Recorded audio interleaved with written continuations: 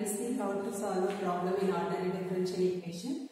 The equation is y prime sin 2 pi x is equal to y pi cos 2 pi x.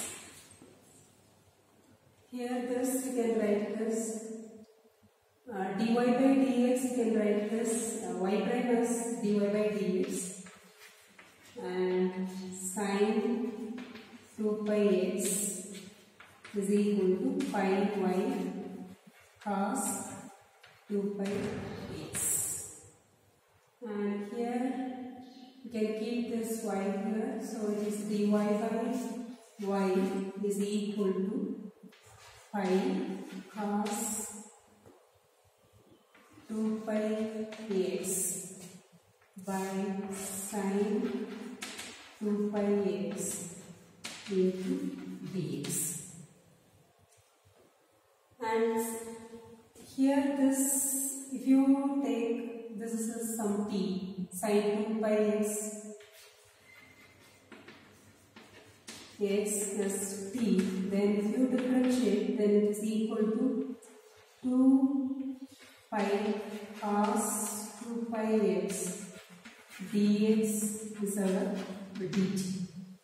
Okay, so because of this we can write dy by y is equal to this pi cos 2 pi x dx. You can write it as differentiation of sin 2 pi x. So it is the differentiation of sin 2 pi x.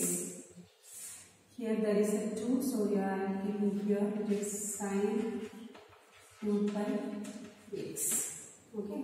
Now if you integrate this, then it is integral of dy by y is nothing but your ln y.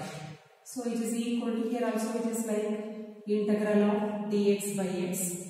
Here also it is ln x. So here instead of x we are having sin 2 pi x. So it is ln sin 2 pi x.